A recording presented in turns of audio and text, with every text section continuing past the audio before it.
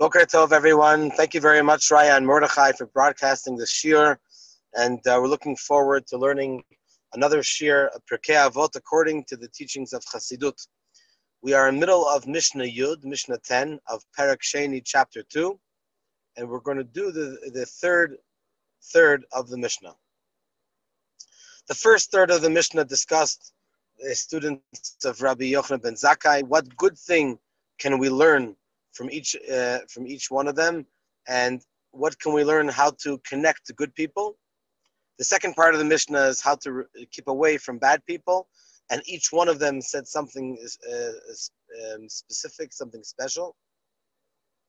And now the Mishnah is going to continue to say a statement, in fact, 3 statements from each one of the 5 students of Rabbi Yochanan ben Zakkai. So please open your text to Perek Bet Mishnah Yud.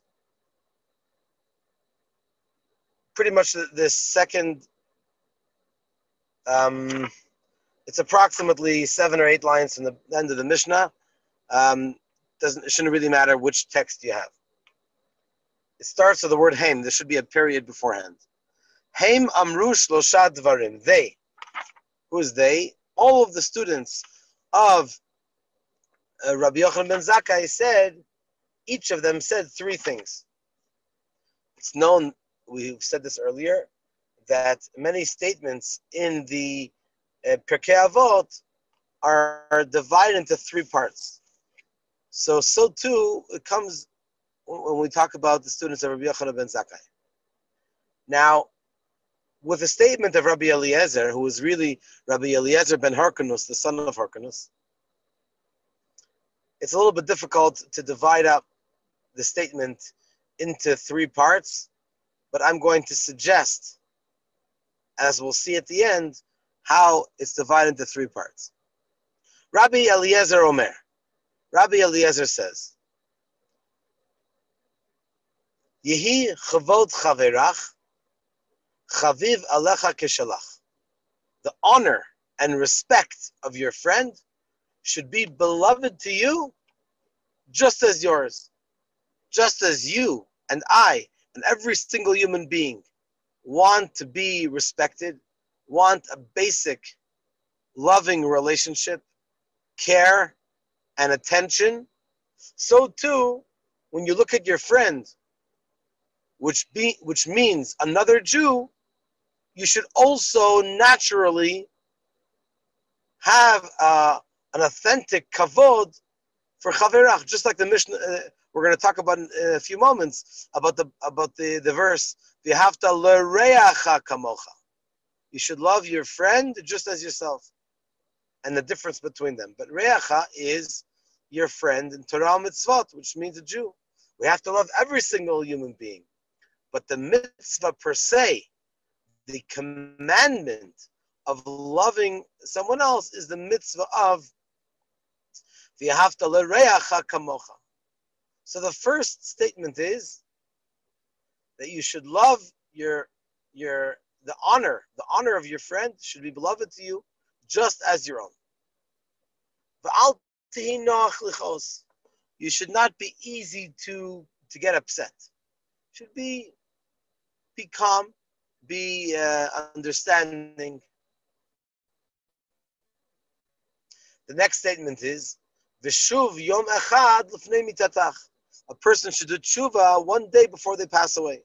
Now, obviously, a person does not know when they are destined to pass away. So therefore, every day, every hour, every moment, a person should be involved in doing teshuvah.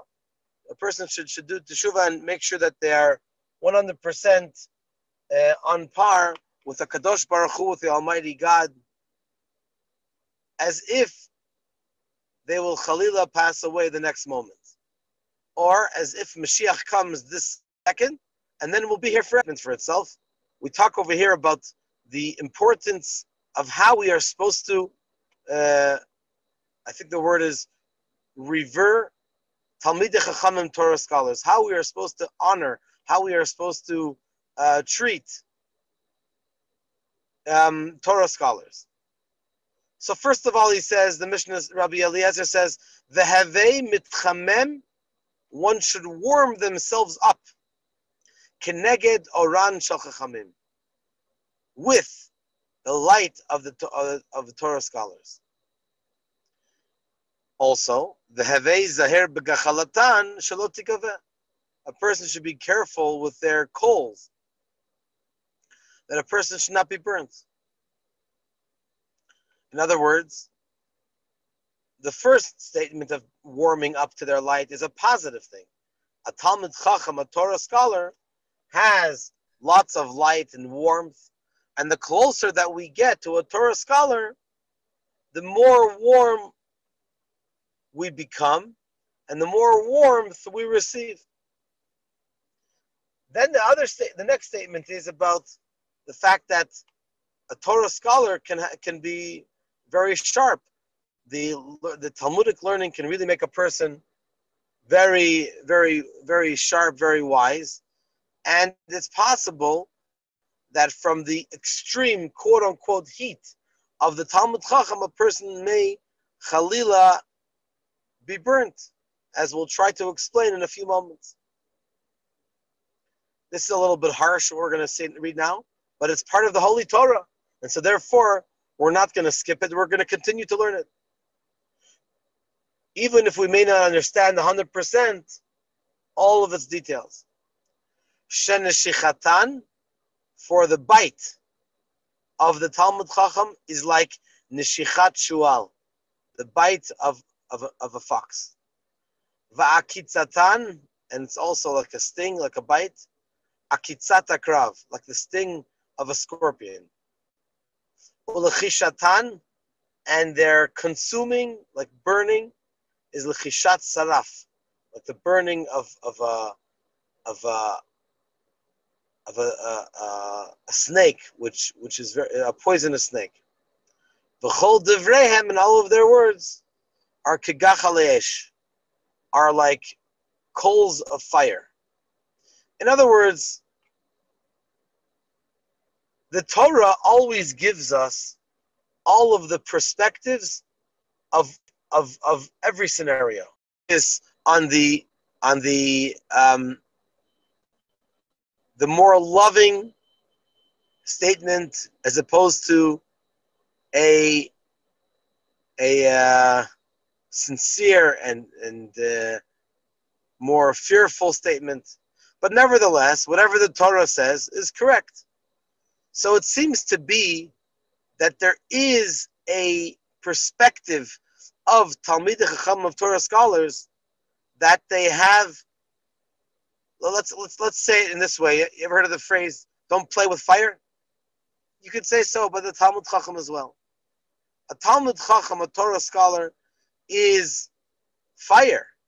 Now, obviously, usually we say it in a positive connotation, that a fire which lights up and it warms up, but it also is a package deal, and it also comes together with a very sharp, in a sense, maybe dangerous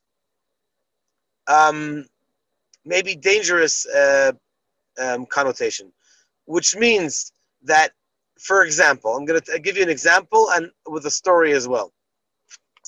Actually, from a Hasidic Rabbi, which hopefully this will bring a point.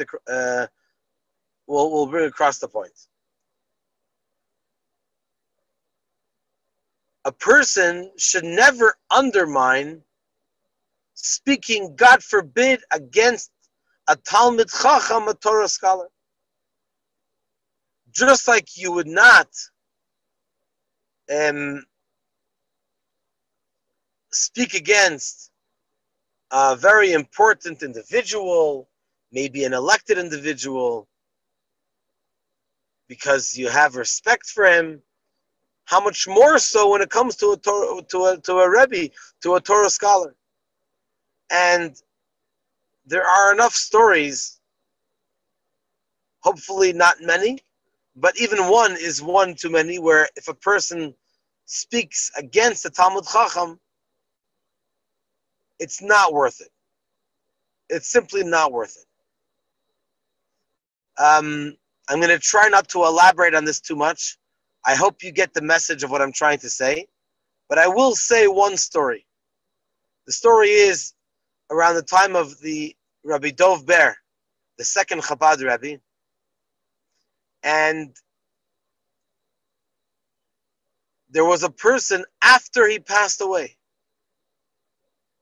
He was a Misnagid, and it's known that the Misnagdim were very, very strong in the time of the Alter Rebbe, the time of the Mittler Rebbe, and actually Rabbi Dov Ber, when he became the Rebbe, he instituted, I believe, 10 takanot, 10 new rules that would help lift up the morale of the Chassidim and protect them.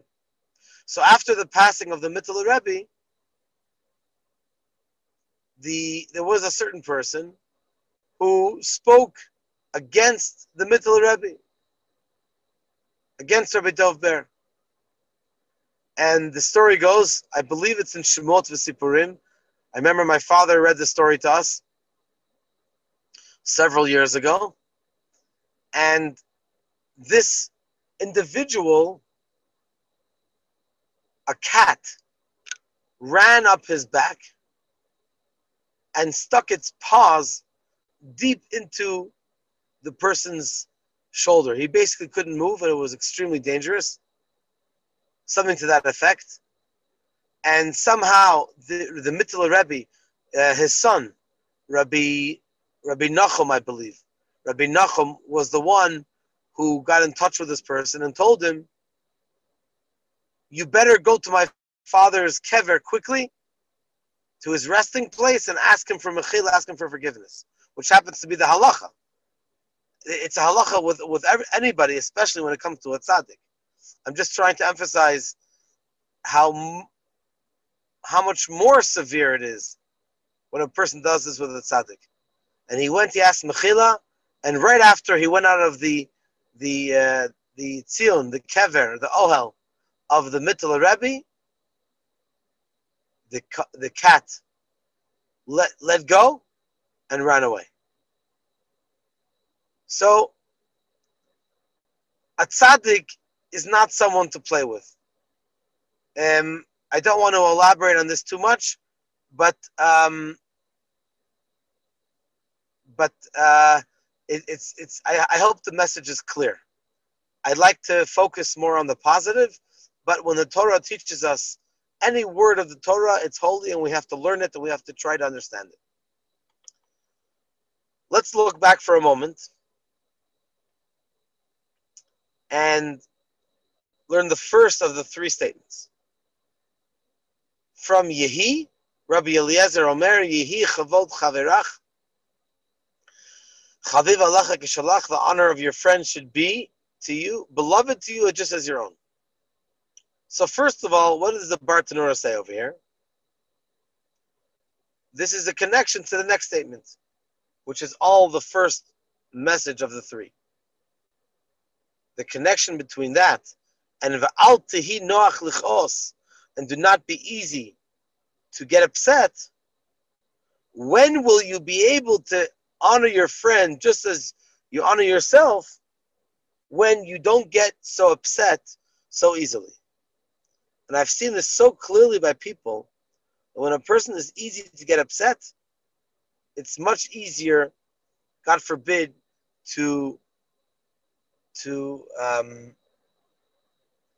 embarrass one's friend, to not to act with the ultimate honor and respect. And the Bar Tanura explains the second statement, like we said earlier, is to do tshuva one day before a person passes away. And the third one is about the importance of Talmidei Chachamim.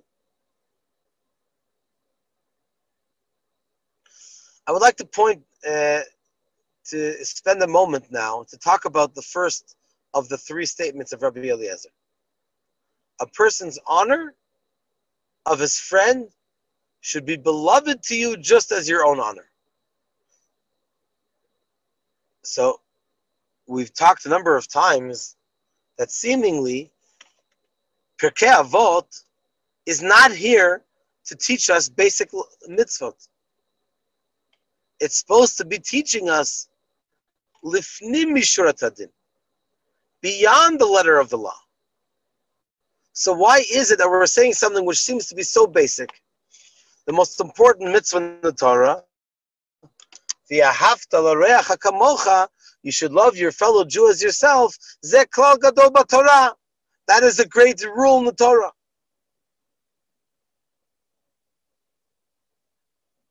Why do we need to say this statement in this Mishnah, in the Pirkei Avot? I would like to add that in two Mishnahs, Mishnah 12, Rabbi Yossi says a similar statement, Yehi mamon chaverach, chaviv alacha keshalach. The money, the finances, the belongings of your friend should be beloved to you just as your own. Rabbi Eliezer talks about the honor, and Rabbi Yossi talks about the money of your friend. So we're back to square one. Doesn't the Torah tell us clearly, v'ahavta l'reacha kamocha, you should love your friend just as you love yourself? And the answer is that when we look at what the Torah says, v'ahavta l'reacha kamocha, one can say, I don't really understand how it's possible, but I'll do it anyways. If that's what's needed, if that's what the mitzvah is, I'll push myself to it. What Rabbi Eliezer and Rabbi Yossi are saying over here, Yehi chavod chaverach chaviv alecha keshalach. It should be beloved to you. Don't do it just because kabbalat ol, accepting upon the yoke of Hashem, and you do it because you do it, and end of conversation. But we want you to do it with all your heart. That the honor of your friend should be beloved to you. Don't do it just because it's being imposed upon you. Rather, because something that you want to do, something you feel part of. And the same thing goes with Rabbi Yossi. Yehi mamon chaverach. The money of your friend should be chaviv alacha keshalach. Should be beloved to you just as your own. Moreover,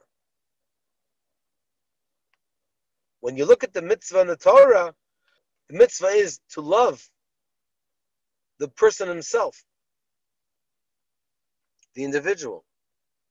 But all of a sudden now we're saying not only the individual, but also the honor of the individual and the money, the finances of the individual. Even though they're not necessarily connected to the person himself, nevertheless, you need to love everything about the person. Chaviv, beloved, the person sweated in order to receive, in order to gain, in order to earn this money. He put his life into it. So that's clear that belongs to the person. The question is about kavod. What's this whole thing of honor? So it says in Chassidut that we have in every scenario, we have the pnimiyut, the innermost part, and the makif. Makif is that which surrounds a person, or anything. So, for example, we have, there are many, many examples. Basically, the pnimiyut is that which you take in. Let's take for an example, food. Food is an example from the Alter Rebbe in chapter 5 in Tanya. Food is something which you take in, you internalize, and clothes is something which is around you. So in a sense, it's part of you. Because when you look at the person who's wearing his clothes, and you say, what's his name? He says, his name is Moshe. So basically, he is connected to his clothes on some level. There are many examples for this, but let's suffice to say this. Kavod, honor, is also a sense of an aura that comes out of a person. So for example, if you have a president, a chief rabbi, a very, very holy person, a very special person, a very accomplished person, and the person walks into the room, you see a special honor that, surrounds the person, so to speak. the aura is around. It's not part of the person per se. It goes with him. It's his honor. It's his respect. So usually a person of respect will sit in the front, for example. That's where he belongs. But if the person chooses to sit in the back, it doesn't in any way belittle his greatness, because his honor, his kavod, goes with him, accompanies him wherever he goes. So in summary, what the Mishna is saying is, not only, like the Torah says, you have to l'reyecha kamocha, not only should you love your friend himself as you love yourself, rather, moreover, you should longings, you should honor, you should respect, you should like, and also his kavod, his honor. In other words, in simple words, we should have pleasure in honoring someone. Not just honor them because we're told to honor them, but it should bring us honor. It should bring us pleasure to give someone dignity, to respect someone. It should give us pleasure, and that's a very, very special level. And we need to bring ourselves to that level. Just one final point is that we talk about v'ahavta l'recha kamocha. You should love your friend just as yourself. And over here we're talking about Yehi chavod chaverach chaviv alecha keshalach, which is just like ahava. Ahava is love. Chaviv is chavivut, also a lovable person, someone which is a lovable concept. So not only for certain people who are beloved and just have a special chen, a special what's the word I'm looking for? A special likable characteristic about them, that wherever they turn, whoever they speak to, people simply like them. But also someone who is not necessarily so likable. When you look at them at first glance, you're not necessarily so head over heels. But even such a person should be. We should embrace a person. We should really show them the extreme love. V'ahavta l'recha kamocha. Toda rabba. Thank you very much for joining us. And I'd be very honored if you can join us tonight at 7:30 at Chabad of Rechavia in person for our class in Letters of the Alter Rebbe in the Tanya. We're going to have a great class tonight for the last portion of chapter 27. Thank you very much. All the best.